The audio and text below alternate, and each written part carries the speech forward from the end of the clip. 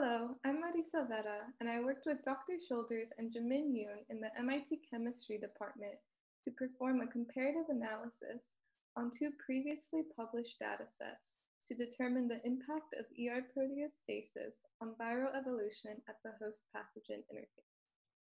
Viruses evolve in response to host immunity, and their evolution is limited by variants that permit proper protein folding. Both the biophysical properties of proteins and their proteostasis conditions, or the environment in which proteins are synthesized, folded, and degraded, affect which mutations are tolerated. Influenza hemagglutinin is a viral membrane protein responsible for receptor binding and fusion. HA is one of the many viral membrane proteins that folds within the host cell's endoplasmic reticulum. This protein is targeted by host antibodies, resulting in host immunity. These antibodies serve as a selection pressure, causing rapid viral evolution and decreased immunity. In order for the virus to escape antibodies, HA must have access to mutations that allow for its folding and function. Knowledge on which specific mutations allow for antibody escape can better inform vaccine and treatment development. Deep mutational scanning is a new approach for identifying these mutations. In this method, a viral library with all possible amino acid mutations is created. The library is then used to infect cells where the protein of interest can be selected for, such as in the presence of antibodies.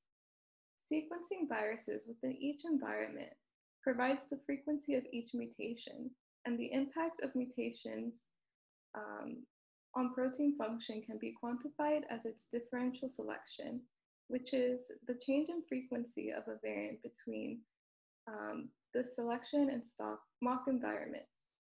We can visualize this in sequence logo plots, where the letters represent different mutations and the height of each mutation is proportional to its differential selection. So the goal of this project is to perform a comparative analysis of two deep mutational scanning datasets.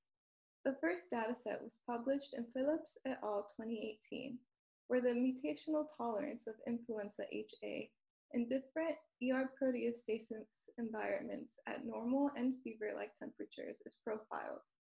They found that increased temperature generally causes variant depletion, while upregulation of ER proteostasis factors generally lead to variant enrichment at both the normal and elevated temperatures.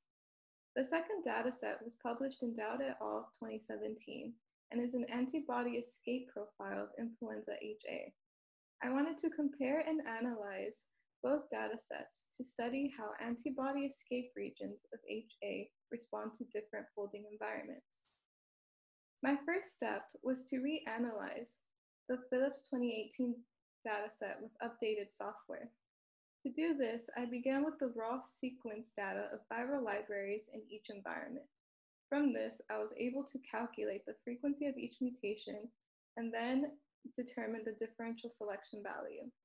I then visualized the differential selection with sequence logo plots.